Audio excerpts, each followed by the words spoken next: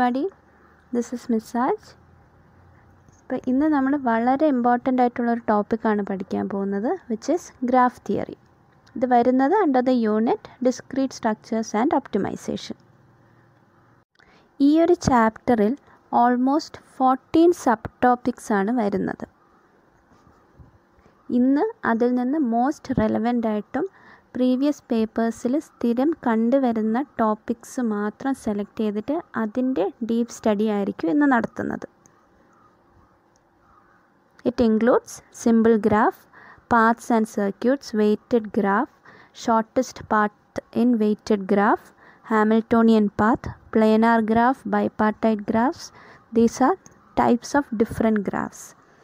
പിന്നെ ട്രീസിൻ്റെ കുറച്ച് കാര്യങ്ങൾ, rooted trees and tree traversals.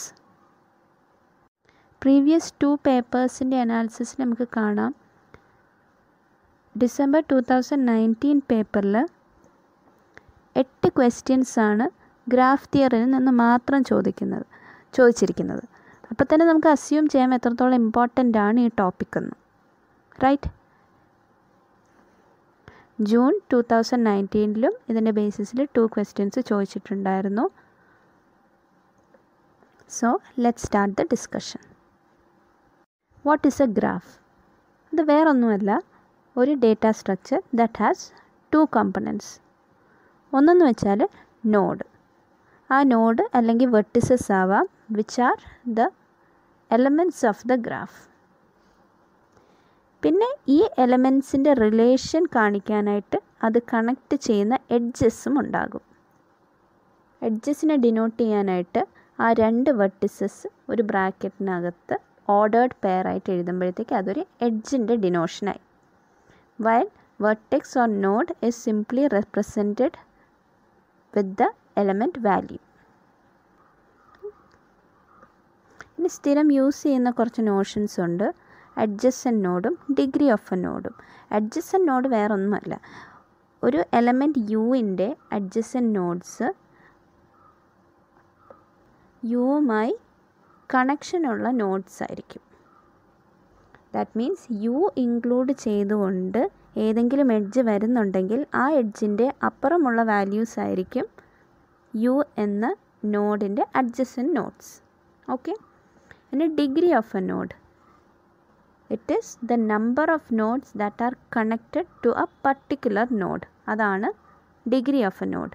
2 ടൈപ്പിലെ degree ഉണ്ട്, in degree and out degree. In degree എന്നാൽ number of nodes arriving at A node. Normally ഇത് directed ഗ്രാഫിലാണ് ഇത് വരുന്നത്. ദാറ്റ് മീൻസ് ആ ആരോ സിമ്പിൾ കാണാമല്ലോ, അങ്ങനത്തെ ഗ്രാഫിലാണ് in degree and out degree വരുന്നത്. അപ്പോഴാണ് in degree number of arriving എഡ്ജസും out degree is the number of departing edges എന്നും പറയുന്നത്. സിലബസിൽ ഗ്രാഫ് തിയറിക്ക് അടിയിൽ വരുന്ന ഫസ്റ്റ് ടോപ്പിക്കാണ് സിമ്പിൾ ഗ്രാഫ്. അപ്പോൾ നമ്മളത് എന്താണെന്ന് അറിഞ്ഞിരിക്കണം. സിമ്പിൾ ഗ്രാഫ് എന്നാൽ it is A graph wear 2 different vertices are connected by N edge and there will not be another edge connecting the same pair of vertices. അതായത് എയിൽ നിന്ന് ബിയിലേക്ക് ഒരു കണക്ഷൻ ഉണ്ട്, എന്നാൽ അതേ എയും ബിയിനെയും കണക്റ്റ് ചെയ്തുകൊണ്ട് വേറൊരു എഡ്ജ് കാണില്ല. ഇതിനെയാണ് സിമ്പിൾ ഗ്രാഫ് എന്ന് പറയുന്നത്. നെക്സ്റ്റ്, ഒരു ഗ്രാഫിൻ്റെ നോഡ്സ് ആൻഡ് എഡ്ജസ് വിസിറ്റ് ചെയ്യുന്ന രീതികൾ കാണാം. ഫസ്റ്റ് ഇസ് വാക്ക്. വാക്ക് എന്നാൽ ചുമ്മാ ഒരു നോഡ് എടുത്തു, അതിനെ കണക്ട് ചെയ്യുന്ന വേറൊരു നോഡിലേക്ക് പോയി അങ്ങനെ കണ്ടീഷൻസ് ഒന്നുമില്ലാതെ ഗ്രാഫിൽ കൂടി ട്രാവേഴ്സ് ചെയ്യുന്നതിനെയാണ് വാക്ക് എന്ന് പറയുന്നത്. ഇനി ഈ വാക്ക് തന്നെ 2 രീതിയിലുണ്ട്, ട്രെയിൽ ആൻഡ് പാത്ത്. ഈ ട്രെയിലും പാത്തും വന്നിരിക്കുന്നത് വാക്കിൽ എന്തെങ്കിലും കണ്ടീഷൻ കൊടുത്തിട്ടാണ്. എന്താണ് കണ്ടീഷൻ എന്ന് കാണാം. ട്രെയിൽ എന്ന് പറയുമ്പോൾ A trail is a walk with no repeated edges. അതായത് ഒരിക്കൽ നടന്നുപോയ എഡ്ജിൽ കൂടി വീണ്ടും നടക്കില്ല, അതാണ് ട്രെയിൽ. പാത്ത് എന്താണ്? A path is a walk with no repeated vertices. അതായത് ഒരിക്കൽ കണ്ട വെർട്ടിക്സ് പിന്നെ നടന്ന് ആ വെർട്ടിക്സ് വീണ്ടും വിസിറ്റ് ചെയ്യില്ല.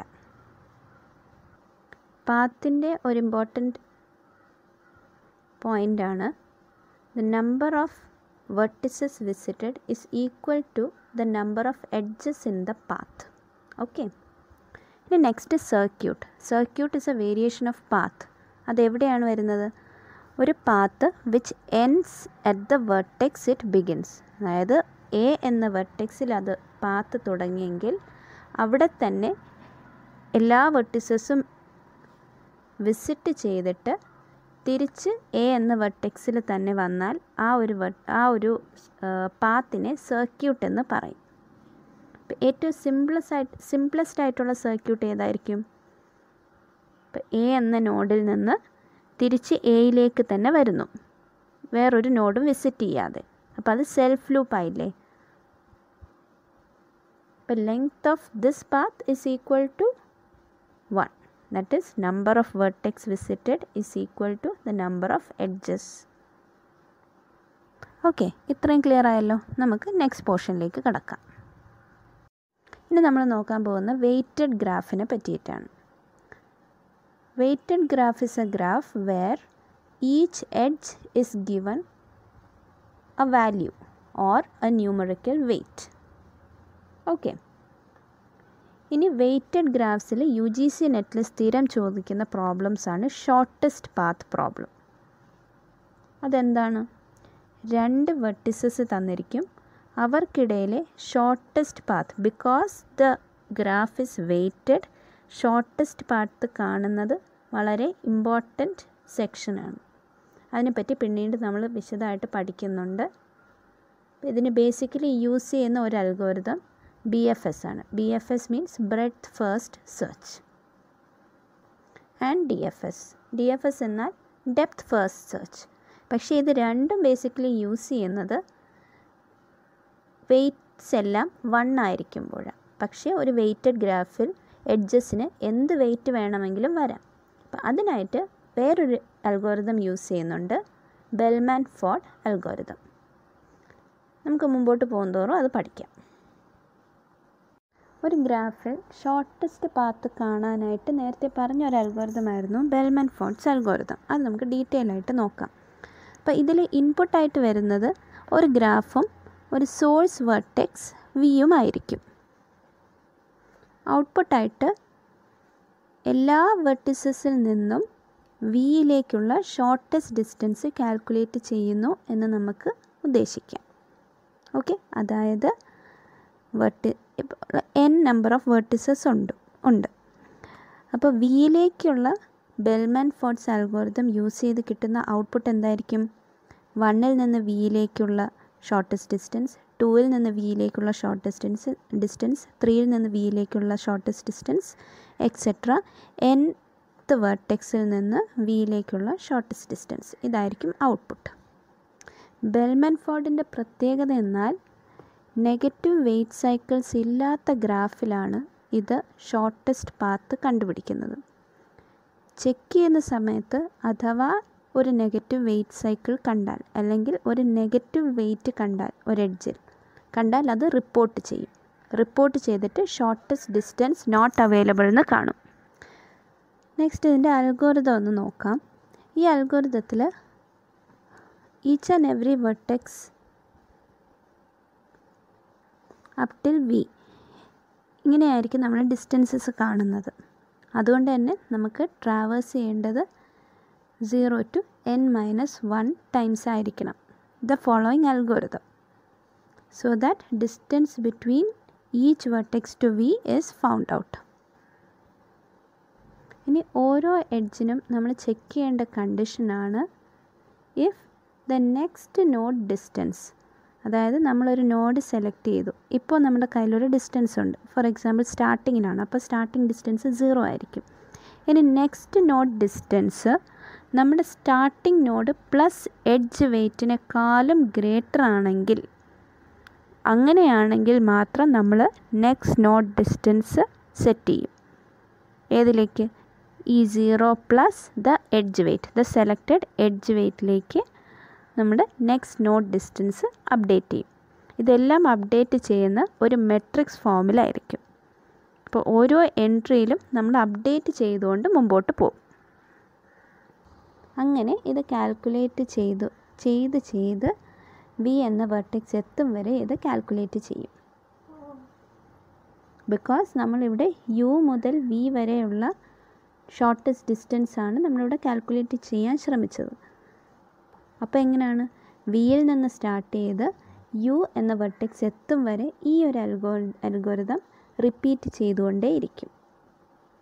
അപ്പോൾ ചുരുക്കത്തിൽ ഒരു പ്രാവശ്യം കൂടി പറയാം. വെർട്ടെക്സ് യു മുതൽ വി വരെ ഉള്ള ഷോർട്ടസ്റ്റ് ഡിസ്റ്റൻസ് കാണാൻ വേണ്ടിയിട്ട് യുവിൽ നിന്ന് സ്റ്റാർട്ട് ചെയ്ത് യുവിൽ നിന്ന് തുടങ്ങുന്ന എല്ലാ എഡ്ജസിൻ്റെയും വാല്യൂസ് കാൽക്കുലേറ്റ് ചെയ്തിട്ട് ആഡ് ചെയ്യും. പ്രീവിയസ് വെയ്റ്റിൻ്റെ ഡിസ്റ്റൻസിലോട്ട് ആഡ് ചെയ്യുമ്പോഴത്തേക്ക് ഏതാണോ ഏറ്റവും മിനിമം ആയിട്ട് വരുന്നത് അത് സെലക്ട് ചെയ്യും. Again this process repeats until vertex V is reached. ഇത് ശരിക്കും മനസ്സിലാവണമെങ്കിൽ ഒരു പ്രോബ്ലം ചെയ്ത് നോക്കിയാലേ കറക്റ്റായിട്ട് മനസ്സിലാകുള്ളൂ. ഇതിനൊക്കെ താഴെ റെഫറൻസ് ക്വസ്റ്റ്യൻസും പ്രീവിയസ് ക്വസ്റ്റ്യൻസും എല്ലാം കൊടുത്തിട്ടുണ്ട് വിത്ത് സൊല്യൂഷൻസ്. നിങ്ങൾക്കത് ട്രൈ ചെയ്ത് നോക്കാവുന്നതാണ്. Next, Hamiltonian paths and Hamiltonian cycles or circuits എന്താണെന്ന് നോക്കാം. ഇതും നമ്മൾ അറിഞ്ഞിരിക്കേണ്ടത് ബേസിക്കലി ഇതിൻ്റെയൊക്കെ definition model or match the following ആയിട്ടായിരിക്കും ക്വസ്റ്റ്യൻസ് ഒക്കെ ചോദിക്കുന്നത്. ഒരു ഹാമിൽട്ടോണിയൻ പാത്ത് എന്നാൽ for a given graph, if there is a path between all the vertices. Okay, path എന്തായിരുന്നു? It is a walk with no repeated vertex. അല്ലേ? Hamiltonian path എന്നാൽ എല്ലാ വെർട്ടെക്സും touch ചെയ്തുകൊണ്ടുള്ള ഒരു പാത്ത്. ഇതാണ് ഹാമിൽട്ടോണിയൻ പാത്ത്. ഇനി ഒരു ഗ്രാഫിൽ ഈച്ച് ആൻഡ് എവറി വെർട്ടെക്സ് അതും അതിൻ്റെ നെയ്ബറും തമ്മിൽ ഒരു പാത്ത് നമുക്ക് കണ്ടെത്താനായാൽ, ഒരു ഹാമിൽട്ടോണിയൻ പാത്ത് കണ്ടെത്താനായാൽ അത് ഒരു ഹാമിൽട്ടോണിയൻ കണക്റ്റഡ് ഗ്രാഫ് എന്ന് പറയാം. നെക്സ്റ്റ്, ഒരു പാത്ത് എപ്പോഴായിരുന്നു സൈക്കിൾ ആകുന്നത്? അത് കംപ്ലീറ്റ് ആയിട്ടൊരു സൈക്കിൾ, ദാറ്റ് ഈസ് നമ്മൾ പാത്ത് തുടങ്ങിയെടുത്ത് തന്നെ പാത്ത് അവസാനിക്കുമ്പോൾ, അല്ലേ? അതുപോലെ തന്നെയാണ് ഹാമിൽട്ടോണിയൻ സൈക്കിളും or Hamiltonian circuit. That is ആ പാത്ത് തുടങ്ങിയെടുത്ത് തന്നെ വന്ന് ജോയിൻ ചെയ്ത് ആ ഒരു പാത്ത് കംപ്ലീറ്റ് ആകുമ്പോൾ അത് ഹാമിൽട്ടോണിയൻ സൈക്കിൾ എന്ന് പറയും, അല്ലെങ്കിൽ ഹാമിൽട്ടോണിയൻ സർക്യൂട്ട് എന്ന് പറയും. What are planar graphs? It is A graph where the graph can be drone without any edges crossing. ഇപ്പോൾ താഴെ കൊടുത്തിരിക്കുന്ന എക്സാമ്പിളിൽ ആദ്യത്തെ ഇമേജ് നോക്കാം. അതിനകത്ത് ആ ഒരു ഗ്രാഫിൽ എക്സ് എന്ന സൈനിൽ 2 എഡ്ജസ് ക്രോസ് ചെയ്ത് പോകുന്നുണ്ട്. അപ്പോൾ അതൊരു പ്ലാനർ ഗ്രാഫ് അല്ല. പക്ഷേ ഈ ഗ്രാഫിനെ നമുക്ക് പ്ലാനർ ഗ്രാഫായിട്ട് മാറ്റി വരയ്ക്കാൻ പറ്റും. ആ സെക്കൻഡും തേർഡും ഇമേജസ് ഇതിൻ്റെ വേരിയേഷൻസ് ആണ്. അതുകൊണ്ട് ആ ഫസ്റ്റ് ഇമേജ് അല്ലെങ്കിൽ ആ ഒരു ഗ്രാഫിനെ നമുക്ക് പ്ലാനർ ഗ്രാഫ് എന്ന് പറയാം. എല്ലാ പ്ലാനർ ഗ്രാഫ്സിനെയും നമുക്ക് റീജിയൻസ് ആയിട്ട് തിരിക്കാൻ പറ്റും. ഇപ്പോൾ താഴത്തെ എക്സാമ്പിൾ നോക്കാം. ഈ ഒരു പ്ലാനർ ഗ്രാഫിൽ since there are no crossing edges, correct, crossing edges ഇല്ലാത്തത് കൊണ്ട് ബൗണ്ടറി എഡ്ജസിനകത്ത് തന്നെ നമുക്ക് 5 റീജിയൻസ് കാണാം. പക്ഷേ totally there will be 6 regions. 6ാമത്തെ region unbounded region ആണ്. അതായത് ഈ ഒരു ഗ്രാഫിന് പുറത്തുള്ള റീജിയനാണ് അൺബൗണ്ടഡ് റീജിയൻ എന്ന് പറയുന്നത്. ഇൻ ഷോർട്ട്, റീജിയൻ എന്താണ്? എഡ്ജസ് ബൗണ്ട് ചെയ്ത് ഉണ്ടാക്കുന്ന ഏരിയ, അതാണ് ഒരു റീജിയൻ. ഇനി ബൈപാർട്ടൈഡ് ഗ്രാഫ്സ് എന്താണെന്ന് നോക്കാം. ആക്ച്വലി ഇതൊരു മൾട്ടി പാർട്ടൈഡ് ഗ്രാഫിൻ്റെ വേരിയേഷനാണ് ബൈപാർട്ടൈഡ്. പക്ഷെ നമുക്ക് സിലബസിൽ ബൈപാർട്ടൈഡിനെ പറ്റിയിട്ടേ പഠിക്കാനുള്ളൂ. ബട്ട് തിയറി സിമ്പിളാണ്. ഒരു ഗ്രാഫിലെ വെർട്ടിസസ് അതിനെ നമുക്ക് 2 സെറ്റ്സായിട്ട് തിരിക്കാൻ പറ്റിയാൽ, such that set 1ലുള്ള vertices has connection with set 2ലുള്ള vertices. പക്ഷേ ഈ വെർട്ടിസസ് എല്ലാം ഒരു ഗ്രാഫിൻ്റെ നോഡ്സ് ആണ്. അത് നമ്മൾ മനസ്സിലാക്കണം. ഈ ഒരേ ഗ്രാഫിലുള്ള വെർട്ടിസസിനെ നമ്മൾ 2 തട്ടിലാക്കാൻ പറ്റിയാൽ അത് ഒരു ബൈപാർട്ടൈറ്റ് ഗ്രാഫായിട്ട് കണക്കാക്കാം. താഴെ കൊടുത്തിരിക്കുന്ന ഇമേജിൽ നമുക്കത് കാണാൻ പറ്റും. അതൊരു ഗ്രാഫാണ്, പക്ഷേ നമ്മളത് ബൈപാർട്ടൈറ്റ് ഗ്രാഫായിട്ട് കൺവേർട്ട് ചെയ്ത് വരച്ചു. അപ്പോൾ ടോട്ടൽ നമ്പർ ഓഫ് എഡ്ജസ് എന്തായിരിക്കും? n × m with n + m vertices in A bipartite graph. m and n എന്താണെന്ന് പറഞ്ഞില്ലല്ലോ. m is the number of vertices in the first set and n is the number of vertices in the second set. ഇതൊരു complete bipartite graph ആകുന്നത് set 1-ൽ നിന്നും set 2-ലേക്ക്, set 2-ൽ നിന്നും set 1-ലേക്കും complete connections ഉണ്ടാകുമ്പോഴാണ്. അതായത് set m-ൽ നിന്ന് set 1-ൽ നിന്ന് ഒരു Virtus എടുത്താൽ ആ വെർട്ടിസിന് സെറ്റ് 2-ലുള്ള എല്ലാ വെർട്ടിസിലേക്കും കണക്ഷൻ ഉണ്ടാവും. അതേപോലെ തിരിച്ചു. അപ്പോൾ ഇങ്ങനെ വരുമ്പോഴത്തേക്കാണ് ബൈപാർട്ടൈറ്റ് ഗ്രാഫ് ഇസ് കംപ്ലീറ്റ് എന്ന് പറയുന്നത്. അതിൻ്റെ ഡിനോഷൻ കണ്ടല്ലോ, k m, n. ഇനി നമ്മളൊരു പുതിയ ടോപ്പിക് ട്രീസിലേക്കാണ് കടക്കാൻ പോകുന്നത്. നമുക്ക് സിലബസിൽ പറഞ്ഞിരിക്കുന്നതാണ് rooted trees. Rooted trees means any tree which has A root or which begins from A root. അതാണ് റൂട്ടഡ് ട്രീ എന്ന് പറഞ്ഞാൽ. ഇപ്പം നോർമലി നമ്മൾ ഡയഗ്രാംസ് വരയ്ക്കുമ്പോഴത്തേക്ക് റൂട്ട് ഏറ്റവും മുകളിലല്ലായിരിക്കും വയ്ക്കുന്നത്. And other vertices will be drone below the root. അപ്പം എങ്ങനെയായിരിക്കും വരയ്ക്കുന്നത്? ബ്രാഞ്ച് ഉപയോഗിച്ചാണ് നമ്മൾ റൂട്ട്സും നോഡ്സിനെയും കണക്ട് ചെയ്യുന്നത്. അല്ലെങ്കിൽ ഒരു പേരൻറ്റ് നോഡിനെയും അതിൻ്റെ ചിൽഡ്രൻ നോഡിനെയും കണക്ട് ചെയ്യുന്നത് ബ്രാഞ്ചസ് യൂസ് ചെയ്തിട്ടായിരിക്കും. ഇനി ഒരു Notion നമുക്കറിയേണ്ടത് depth of A vertex ആണ്. നമ്മളിതെല്ലാം അറേഞ്ച് ചെയ്യുന്നത് പല ലെവൽസിലായിട്ടായിരിക്കും അല്ലേ? അപ്പോൾ depth of A vertex is the number of branches in the path from root two the vertex. For example, ഒരു പേരൻറ്റ് നോഡും അതിൻ്റെ ചൈൽഡ് നോഡും തമ്മിലുള്ള ഡെപ്ത് 1 ആയിരിക്കും. ഇനി പറഞ്ഞാൽ ലെവൽ ഓഫ് എ വെർട്ടെക്സ് ആണ്. ലെവൽ ഓഫ് എ വെർട്ടെക്സ് ആണ് നേരത്തെ പറഞ്ഞ പോലെ ഈ നോഡ്സ് എല്ലാം അറേഞ്ച് ചെയ്യുന്നത് പല ലെവൽസിലായിരിക്കും, റൈറ്റ്? അപ്പോൾ റൂട്ടിൽ നിന്ന് ഒരു വെർട്ടെക്സ് മീറ്റ് ചെയ്യാൻ വേണ്ടിയിട്ട് കാണുന്ന ആ ഒരു റൂട്ടിൽ വരുന്ന ആ ഒരു പാത്തിൽ വരുന്ന നമ്പർ ഓഫ് വെർട്ടിസസ് ആയിരിക്കും ലെവൽ ഓഫ് എ വെർട്ടെക്സ് എന്ന് പറയുന്നത്. Level is equal to depth plus 1. ഒരു ട്രീ എപ്പോഴും എൻഡ് ചെയ്യുന്നത് ലീഫിലായിരിക്കും. A leaf will not have another child. Next height of A tree ആണ്. Height is the maximum value of the depth for any vertex in the tree. അതാണ് height of the tree. UGC നെറ്റിൽ വളരെ important ആയിട്ടുള്ളൊരു portion, സ്ഥിരം questions ചോദിക്കുന്ന പോർഷനാണ് tree traversals. അത് അത്രയും തന്നെ കൺഫ്യൂസിങ്ങുമാണ്, എന്നാൽ പഠിച്ചാൽ വളരെ എളുപ്പമുള്ളൊരു ടോപ്പിക്കാണിത്. കാരണം ഒരു ഫിക്സഡ് മെത്തേഡിലല്ല ഒരു ട്രീ ട്രാവേഴ്സൽ നടത്തുന്നത്. അതിന് 2-3 മെത്തേഡ്സ് ഉണ്ട്.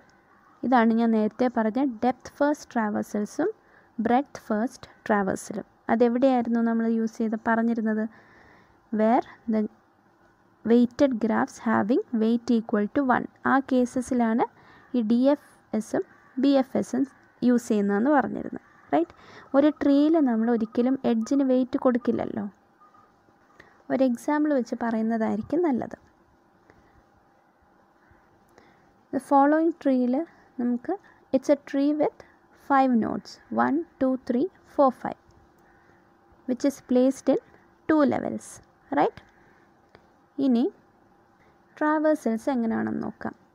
ഡെപ്ത് ഫസ്റ്റ് ട്രാവേഴ്സൽസ് 3 രീതിയിലുണ്ട്.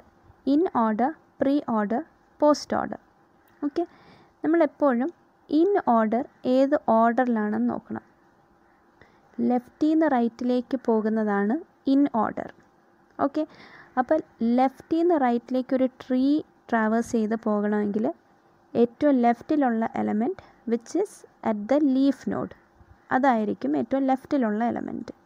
അവിടെ നിന്ന് നമ്മൾ മുകളിലേക്ക് ട്രാവേഴ്സ് ചെയ്ത് പോകേണ്ടി വരും. അതാണ് ഇൻ ഓർഡർ ട്രാവേഴ്സൽ. എക്സാമ്പിളിൽ നിന്ന് കാണാം, 4, 2, 5. പിന്നെ 2ൻ്റെ പേരൻറ്റ് വിച്ച് ഇസ് 1. പിന്നെ 1ൻ്റെ റൈറ്റ് ദാറ്റ് ഇസ് 3. അതാണ് ഇൻ ഓർഡർ. ഇനി പ്രീ ഓർഡർ എന്താണ്? RLR ദാറ്റ് ഇസ് നമ്മൾ ട്രീ വരയ്ക്കുന്ന ഓർഡറാണ് പ്രീ ഓർഡർ. ആദ്യം റൂട്ട് വരയ്ക്കുന്നു, പിന്നെ left node, then right node. പിന്നെ ലെഫ്റ്റിന് ഫെർദർ നോഡ്സ് ഉണ്ടോ എന്ന് നോക്കും. ഉണ്ടെങ്കിൽ അതിൻ്റെ left node, then right node. ഇങ്ങനെ അത് ട്രാവേഴ്സ് ചെയ്ത് പോകും. എങ്ങനെയാണ് വരുന്നതെന്നുണ്ടോ? റൂട്ട് 1 അത് ഫസ്റ്റ് കണ്ടു.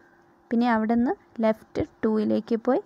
പിന്നെ ലെഫ്റ്റ് 2-നകത്തുണ്ടോ എന്ന് നോക്കിയപ്പോൾ ഉണ്ട്. അങ്ങനെ അതിൻ്റെ ലെഫ്റ്റ് ട്രാവേഴ്സ് ചെയ്തു. പിന്നെ ഫെർദർ ചിൽഡ്രൻ ഇല്ലാത്തത് കൊണ്ട് റൈറ്റ് വിച്ച് ഇസ് 5 കണ്ടു. ഫൈനലി 3. ഇനി പോസ്റ്റ് ഓർഡർ.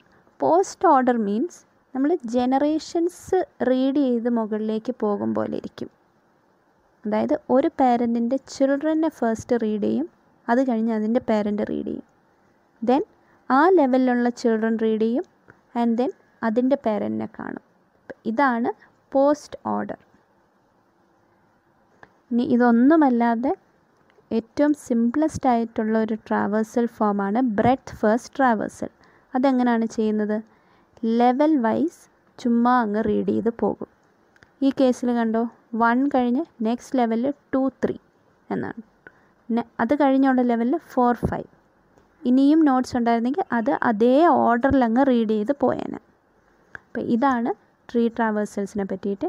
ഇനി ഈ ഇത്രയും തിയറിയെ ബേസ് ചെയ്ത് ഒരുപാട് ക്വസ്റ്റ്യൻസ് ലാസ്റ്റ് പേപ്പറിലും അതിന് മുന്നിലത്തെ പേപ്പറിലും ചോദിച്ചിട്ടുണ്ടായിരുന്നു.